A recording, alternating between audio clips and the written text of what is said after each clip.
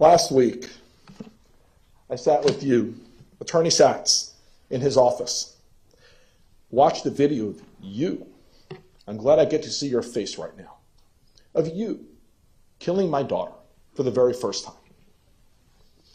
You see, all those video evidence that was shown in this courtroom, we didn't see it.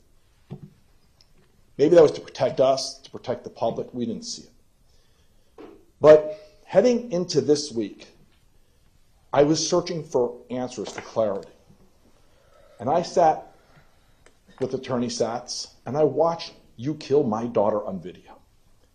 And unfortunately, I saw you killing many of the others as well. I saw you enjoying it. And I saw also what I expected of my daughter, who was the toughest human being on the face of the earth, running for her life down the hallway. And the thing is, my daughter made it to within 1 second of being alive. She actually made it into the stairwell. You shot her with a single shot. You severed her spinal cord, her chest filled with blood, in the stairwell. You did that.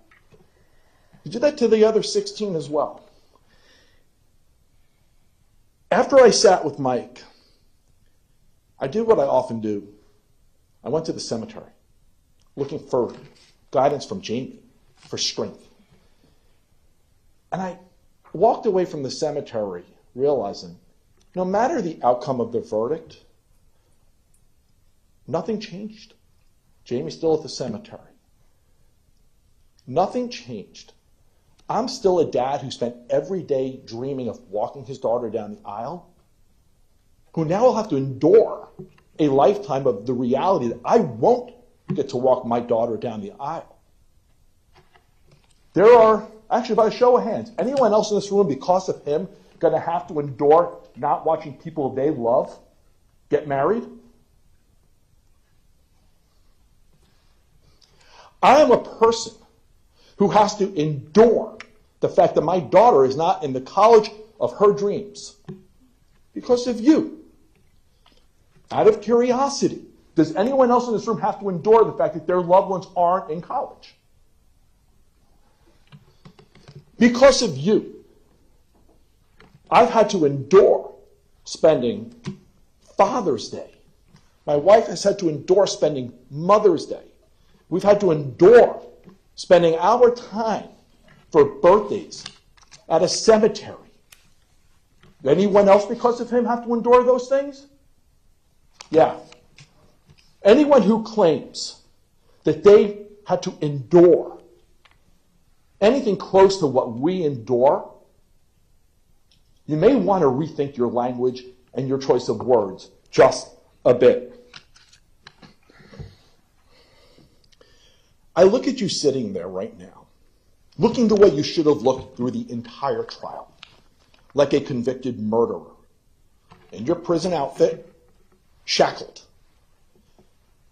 It is still incomprehensible to me that when we went through the penalty phase of this trial, which you were already a convicted murderer for, that you were able to sit there looking like Howdy Doody, in whatever outfit they felt like putting you in for the day. Your hairstyle, your mask on, your seat really low like a little boy. Faking out the jury as to who you really are. We endured months of watching that show. It was BS. But you put on a great show, I'll tell you that. You did your job. You got him from not getting the death penalty. You all can't understand the pain that we go through. But what I will say is that statement yesterday, I actually believe it, that Public Defender Weeks believed it. I actually think you all believe it. You've endured something worse than us, which is why you've behaved the way you have with us. Months we've been here. Not a single one of you has actually ever even looked in our direction, made an effort to say, we're sorry for your loss, ever. Now, I understand you had a job to do defending the indefensible, defending a mass murderer of 17 people. I understand that was hard, and you were doing your job as you were required to do. But I'm not sure anywhere along the way there was a requirement that you give up your humanity and you give up your decency, but you did. That was a choice you made. I got your email apologizing for the middle finger stunt. I have it, okay? Laughing with him as you're doing it. And the crazy thing is, I've reread it multiple times. You actually didn't apologize to us. You apologized that you didn't know the camera was on while you were doing that you got caught. That's what we've had to endure, okay? Because we've always seen you all turning this into that. But again, you didn't get the death penalty. You did your job. I hope you're all proud of yourselves.